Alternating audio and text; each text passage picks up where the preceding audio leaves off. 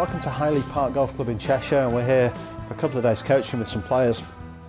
I wanted to share what has become one of my favourite winter games, winter driving range games. This is something that you can practice and add a little bit of variety, a little bit of random into your practice. Prevents you getting bored, just hitting golf balls all the time. But most importantly, it allows you to work at a part of your game which is overlooked perhaps more than any other by club golfers, and that is the skill elements of your golf game. So golf is a game where technique's important, but also skill is important, and there's a whole myriad of things that you could include under either of those categories. So your takeaway would be a technique, the ability to hit a lower ball flight would be a skill, for instance. This game, this really works you into a practice session where you're a little bit away from the technique and more in the skill column. And I've got Flight Scope to help me, but obviously you don't need this necessarily to use this, although if you have access to one through a personal coach or your golf club offers, indoor studios, whatever, using this kind of technology, it's great to take advantage of it. But what I'm going to do is I'm going to hit a stock pitching wedge. So I'm going to hit a couple of balls here potentially. When you're on the range, you're going to do the same. Give yourself an opportunity to hit what you feel is a most solid pitching wedge for your particular skill level. And what's important here is that you pay attention when you're on your own to where the ball is actually pitched on the range. So you can use range markers as a reference point. And we're just going to hit a solid shot. Not too bad.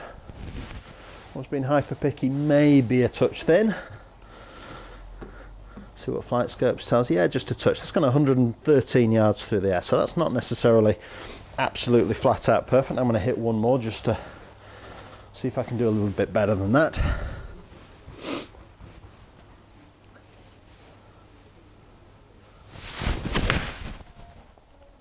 That was a little bit more solid.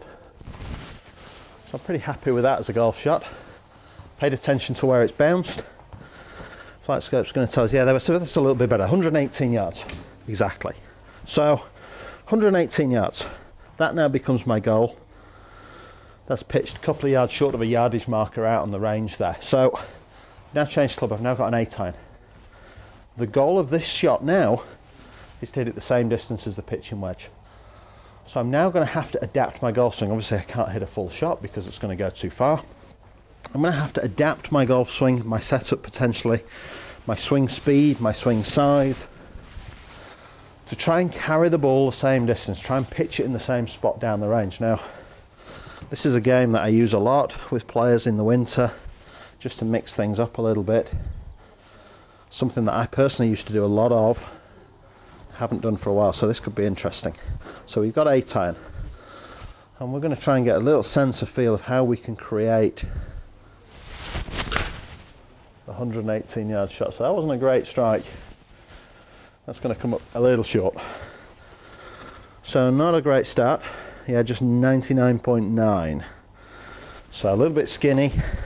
I've got to come up with a better strike than that.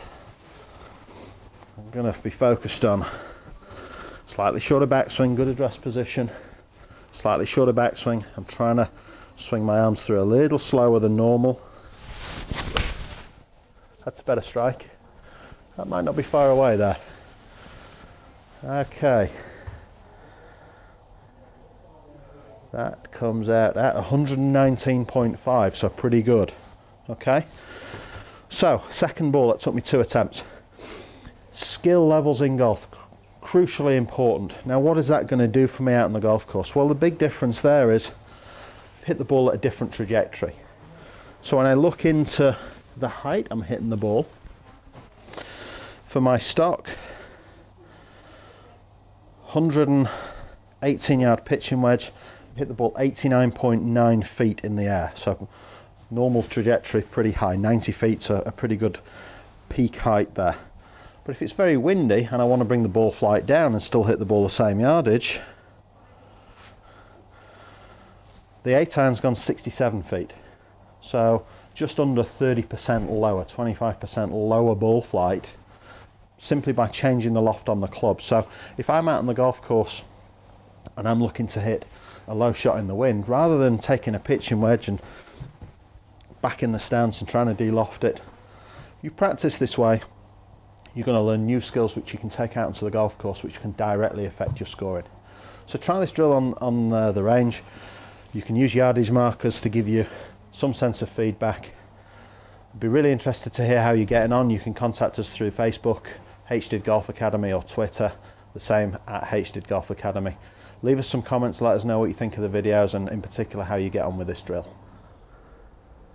Thanks for watching the How Did I Do Golf Academy. If you enjoy our videos, please share them amongst your friends. Don't forget to subscribe to the YouTube channel, that way you'll get to see all our latest footage first. And for questions and comments, join our Facebook page or follow us on Twitter, HDiD Golf Academy. We look forward to seeing you next time.